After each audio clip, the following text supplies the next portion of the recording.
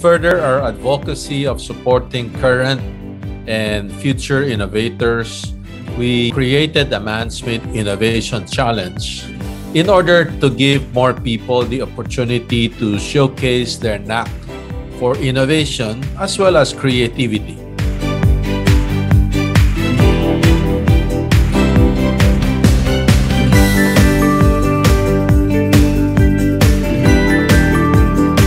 There's one business case that stood out for me.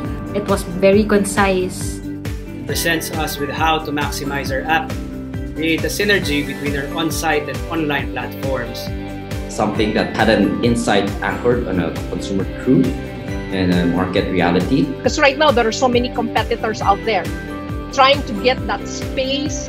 So you got to do something different because that is what innovation is all about.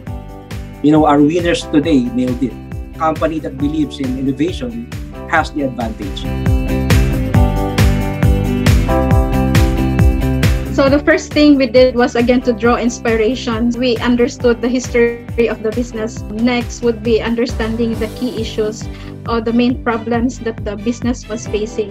And then look for the gaps in the market and utilize business model to see if I can reconfigure some of the company's current processes. We identified potential problems and risks that could undermine the implementation of our big idea and made some minor modifications. In addition, we asked these 3 questions.